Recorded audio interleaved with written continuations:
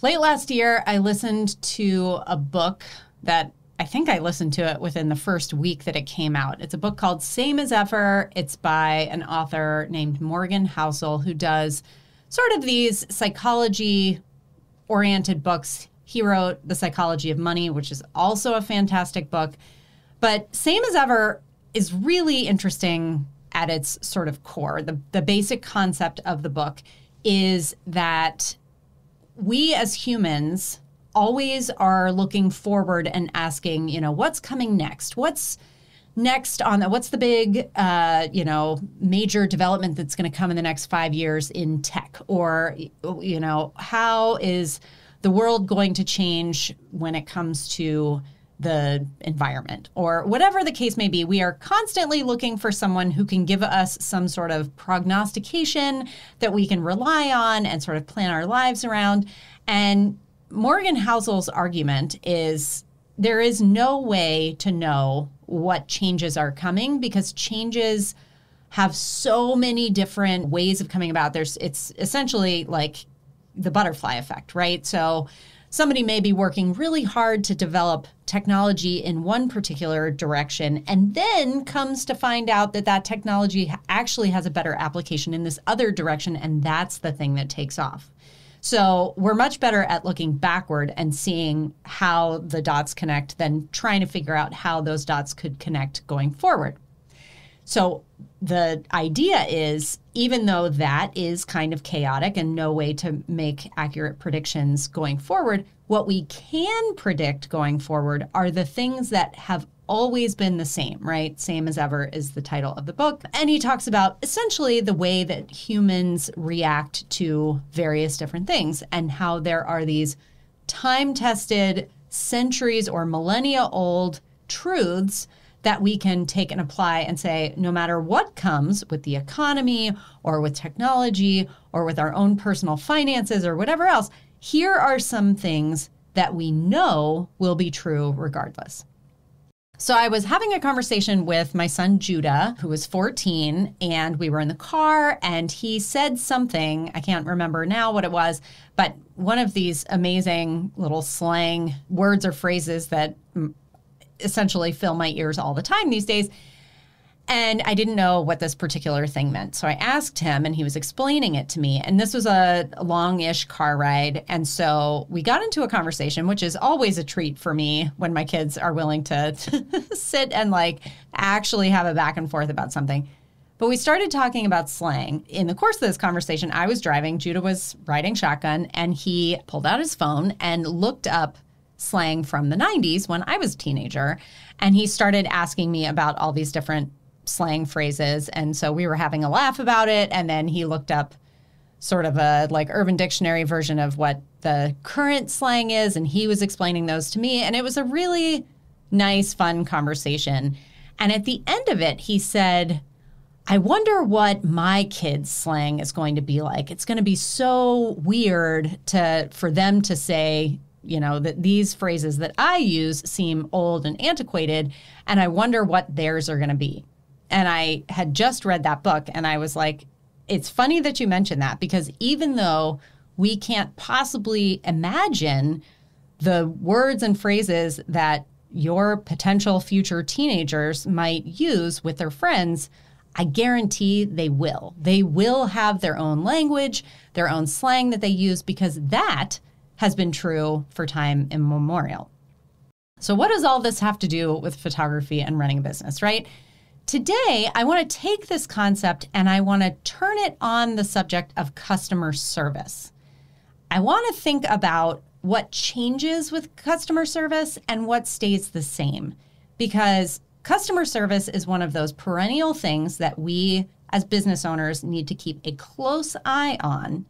And although many things regarding customer service do stay the same, it's good for us to keep an eye on the trends that are happening and the shifts that are happening, because as we keep up with those things, we are better able to position those as marketing phrases and terms and things to talk about that can really earn the trust of our potential clients.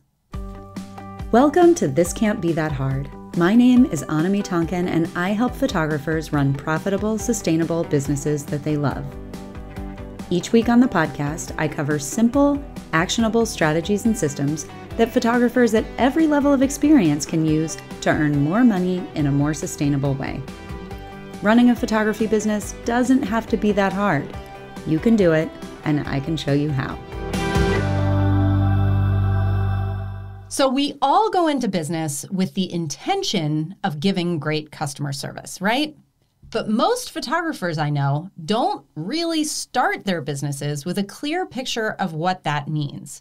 We believe that if we respond to people's questions and concerns and problems if they come up, and if we are very generous in the way that we respond to those things, that basically is the long and short of customer service. I would argue that that is kind of a weak definition and can actually start to create customer service problems for you down the road, but that might be a whole conversation for a different day. Good customer service is nothing new, right? I think that there are truths about customer service that extend across industries, across genres, that anyone can take and apply to their businesses. Number one, our clients, our customers, people in general want to feel seen and heard. They want to feel cared for by the people and the businesses that they spend money with. And honestly, the more money they spend, the more they sort of expect that level of care, right? They also want their problems to be ideally avoided, right?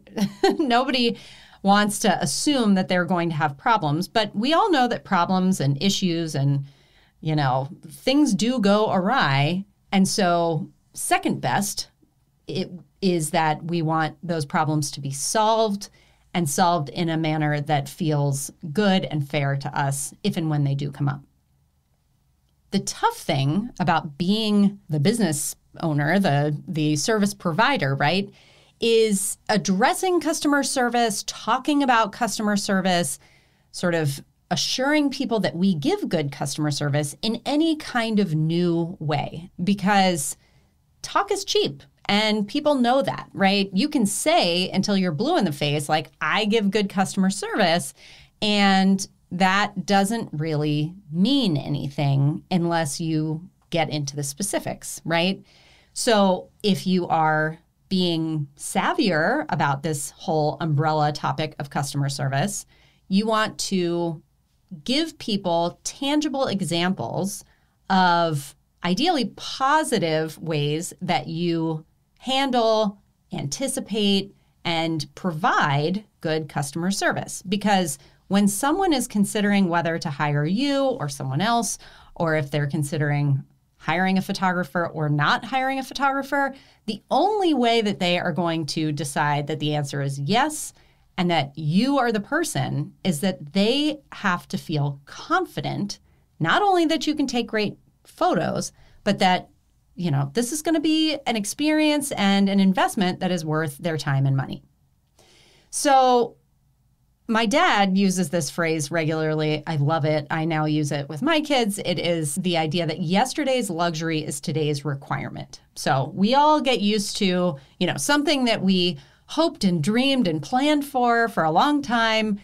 As soon as we have that thing, we start to get used to that thing. And then very quickly, we get to the place where we're like, I don't know how to go backward. I don't know how to go back to MapQuest or opening up a Rand McNally atlas now that I have Google Maps. Like, that would be a very painful regression, right?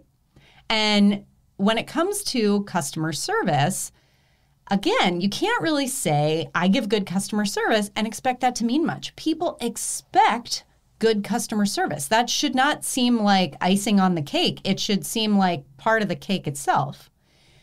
So in order to be able to talk about that and get people excited and have that add to your trustworthiness and your level of professionalism that someone sort of sees when they look at you and your services that you're offering, is that we showcase ways that we anticipate and solve issues faster, more conveniently, and in a way that sort of maybe has some technology shine to it or seems particularly fun or something like that, right? And after we come up with those ways, then we need to talk about them. We need to build that into our social media and our newsletter. And when we're talking to a prospective client on the phone, again, people aren't going into a phone call with a potential service provider necessarily anticipating problems. If they've had problems in the past, like let's take this out of the photography realm altogether. Let's say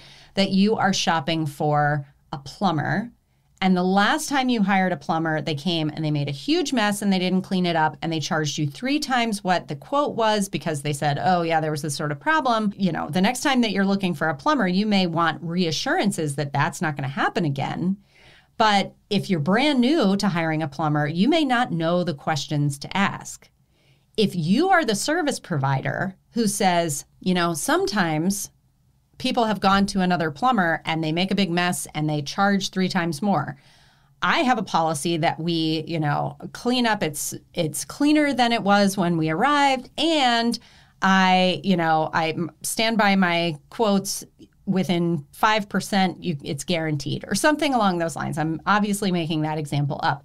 How can we take that and think about the problems that our clients either have or worry about having, and then solve those problems in a way that we can talk about and sort of give people that confidence?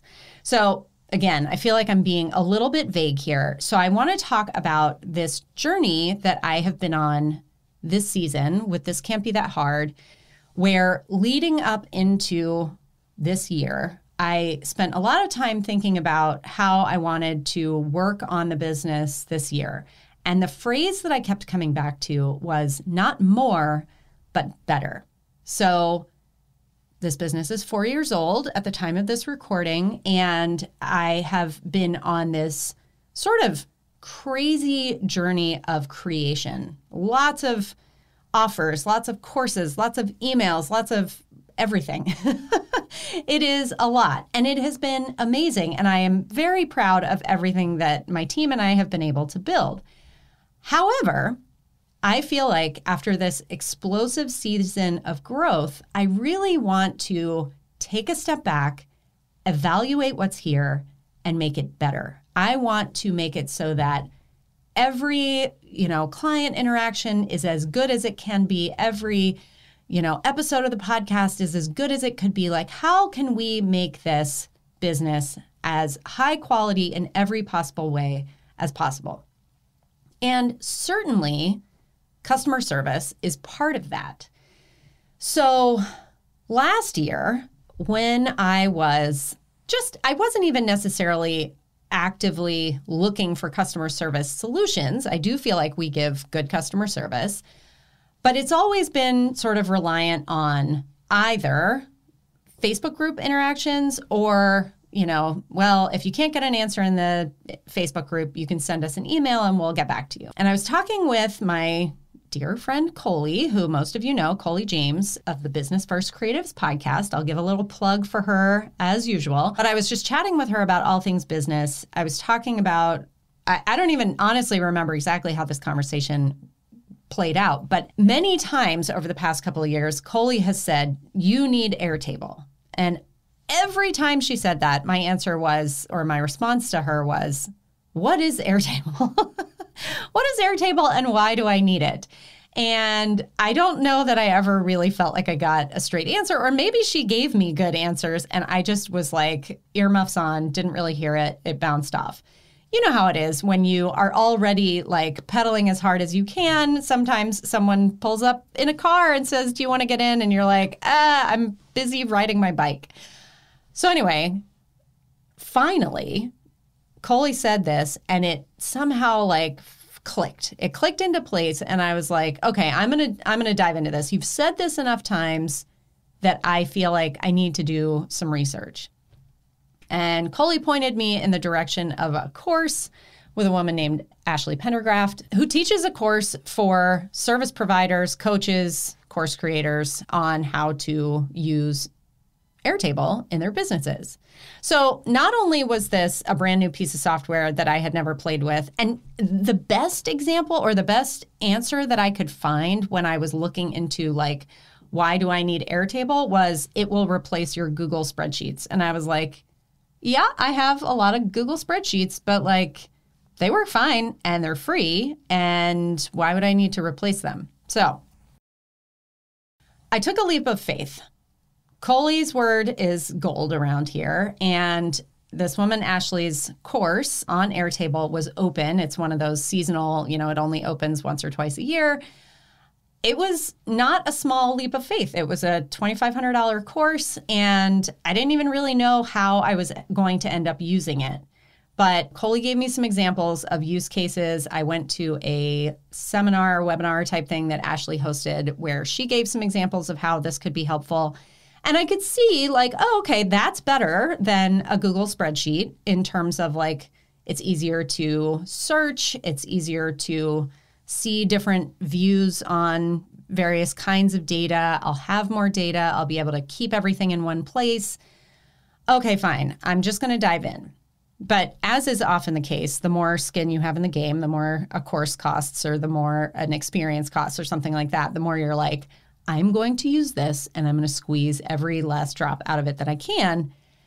And man, oh man, did that play out and end up, honestly, kind of by surprise, revolutionizing my business in the fourth quarter of 2023. So I dove in like some sort of addict to this course and went through every single, minute of it. And it actually isn't a super long course. She has done an amazing job of paring that course back to like, you're not necessarily learning every permutation of, how something can be used, but you're learning the basic building blocks so that you can create whatever you want out of it, because that is the great thing about Airtable. And it's also the tough thing because Airtable can be used for all kinds of things, but what you really need to understand is like how to use it. And so that, that I think becomes the problem for Airtable because the communication there, unless you happen to be like a database manager, which I'm certainly not, explaining to someone why they need it is kind of a hard thing to do.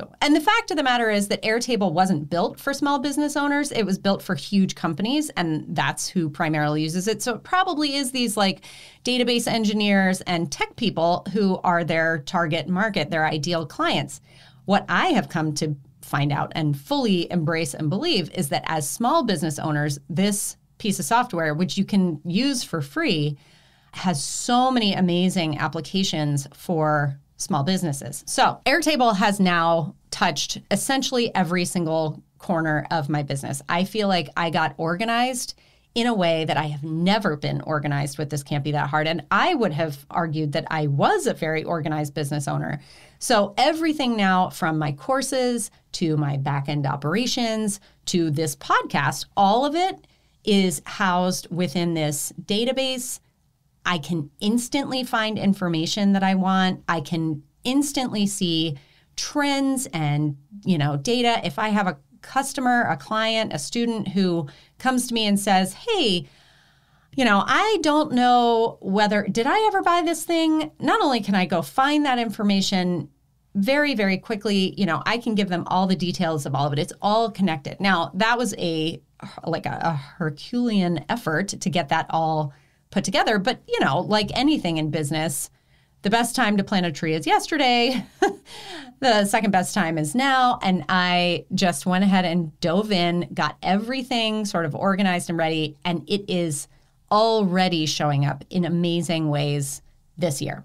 So I'm extremely excited about all the different ways that will help my team, myself, certainly our customers, but the customer service piece of it that has just recently launched that I am potentially the most excited about for all of the different pieces is the brand new support ticketing system that we have created. I am currently sort of getting my feet under me with that in our Simple Sales Blueprint community. My plan is to expand that to each of my courses over the course of the year. But again, historically, when someone has had a question or an issue with the Simple Sales Blueprint, We have first directed them to the Facebook group, which is amazing. And you get really quick answers and, it can be really good.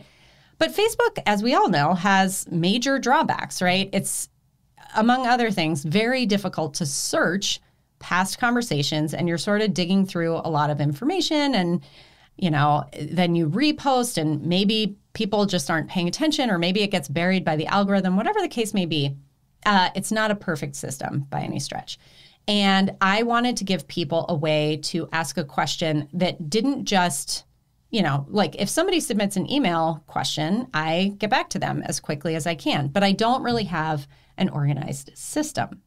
So now within the Simple Sales Blueprint interface, there is a whole sort of module called support, or the support ticketing system, or I can't remember exactly what we titled it. But when a student clicks into there are two things. Number one is the support ticket database. And this is a fully searchable database of any question that has ever been asked, where they can put in a search word or a search term. They can also just browse, like you can read all the support tickets, but you can also search by, tech or customer service or pricing or the calculator. So you can see sort of these umbrella terms and search by that.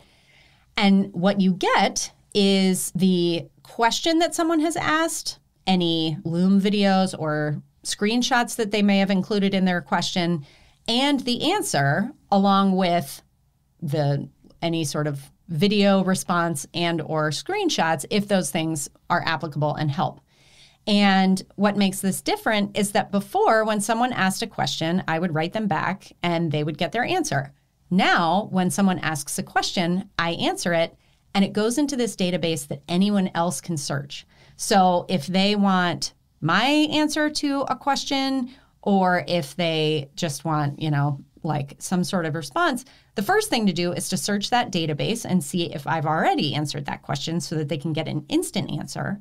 But then the next step is the other part of this module, which is submit a support ticket, right? And so, with a few clicks, they can add their question, upload a video if it's some sort of tech issue that they're having, whatever.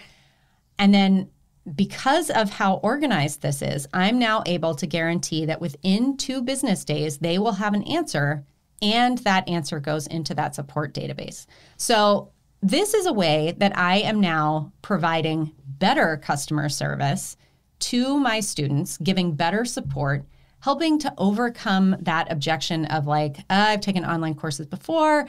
It's really, I hate Facebook groups, or I don't, I get stuck and I need help. And like, how am I going to get help if this isn't a live course, it's a self-paced course? I am using this to not only solve problems for my existing students, but also anticipate those needs, because I know that that is a legitimate problem for a lot of people when it comes to online courses. And online courses are not all created equal. When you are on the brink of purchasing something, you want to believe that all the information you need is going to be in there. But if you've had a bad experience in the past where you had a question, you got stuck, you couldn't get answers, and ultimately that meant that you were not able to complete the course, or you weren't able to get the results that you were promised, that causes us to be a bit gun shy when it comes to investing in the future course. So I wanted to tell this story, or use this example as an illustration of a business that is up and running. And again, when I survey my students, they all say like, you provide great customer service. So it wasn't as though I felt like this is a problem, but I know that customer service is one of those things that can always be better. Great customer service will always mean anticipating your client's needs and problems and being ready to meet those needs and solve those problems. And the majority of those needs and problems are evergreen things, right? When it comes to photography, our clients worry that they're not going to like their photos. They're not going to like the way they look in their photos, those kinds of things.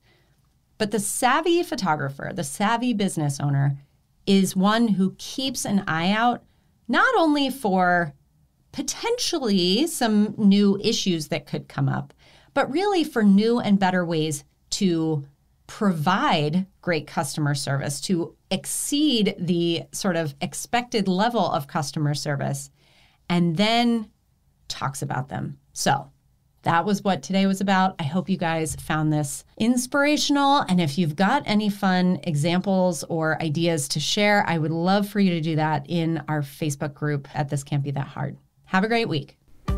Well, that's it for this week's episode of This Can't Be That Hard. I'll be back same time, same place next week. In the meantime, you can find more information about this episode, along with all the relevant links, notes, and downloads at thiscan'tbethathard.com/learn. If you like the podcast, be sure to hit the subscribe button. Even better, share the love by leaving a review in iTunes. And as always, thanks so much for joining me. I hope you have a fantastic week.